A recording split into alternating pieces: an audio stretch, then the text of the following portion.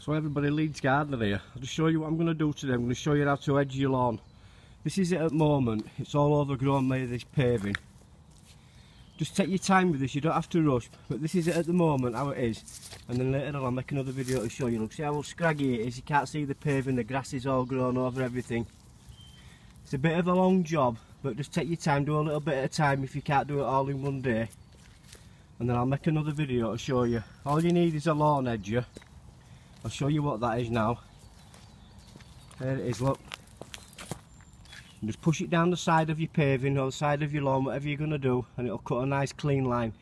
Don't try and do it by eye. If you've got a length of wood or anything, or a string line, put that down first if you're going to make a nice tidy job.